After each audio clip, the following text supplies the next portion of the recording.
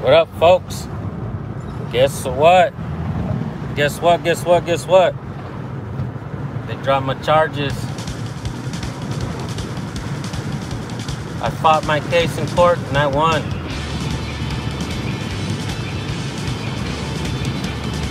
I didn't give in. I didn't fold under pressure. I gave them hell. Out in Chicago, what's up? Oklahoma, Nate Skates. BLM, Old Dirty Ninja, Dave, what's up, guys? I fought my case in court and I won today. Case dismissed. The offer they gave me was to stay away from the building. I said, hell no, I ain't staying away from the building. Give me liberty or give me death, is what I said. I could have went to jail if I would have lost. I've been there before. Ain't nobody scared of no jail. What I'm afraid of is not doing what I came to do, and that's fight. And that's fight for my freedom and fight for what's right. So let me tell you guys what happened.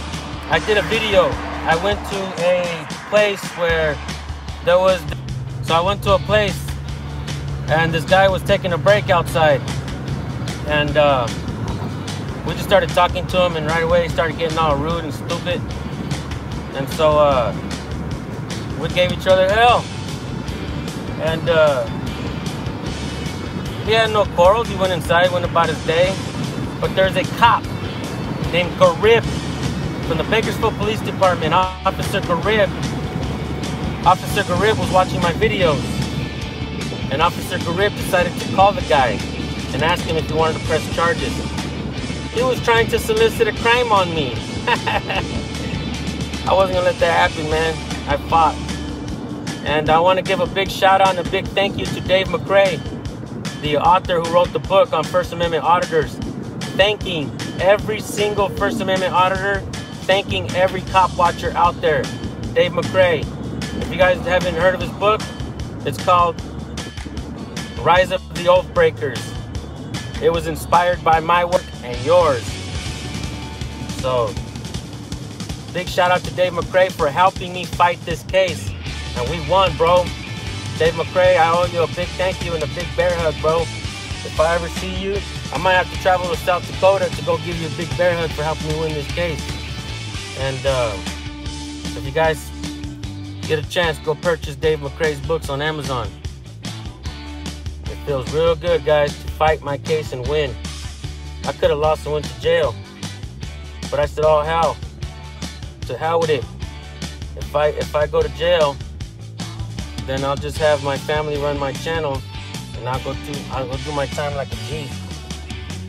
And they don't want to put me in jail. You want to know why? Because I'll walk out of there with 100 to 1,000 new activists. Believe that. Believe that. I took persuasive communication in college for a reason.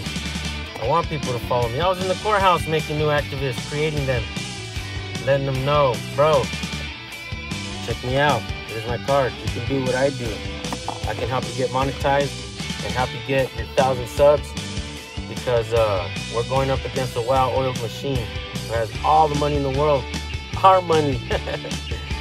So I fought and I won, guys. That's all I gotta say, man. I'm gonna order some food. So I'll have to talk to you guys later. Rice Crispy, what's up, amigo? I fought my case and I won today. Case was dismissed. Big shout out to Dave McCrae in South Dakota, who helped me fight and helped me win. A retired game warden, a retired cop, helped me win this fight. How about that, folks? How about that? Thank you guys, man. Thank you guys for supporting me. I'd rather do my time than go out like a bitch. So, Nadine. Where am I at, Nadine?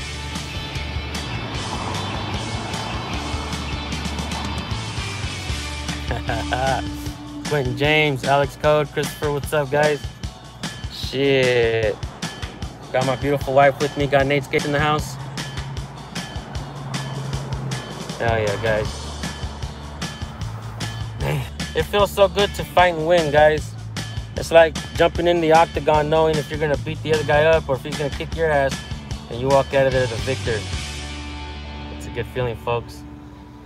So anyways, thank you guys for tuning in. Much love and respect.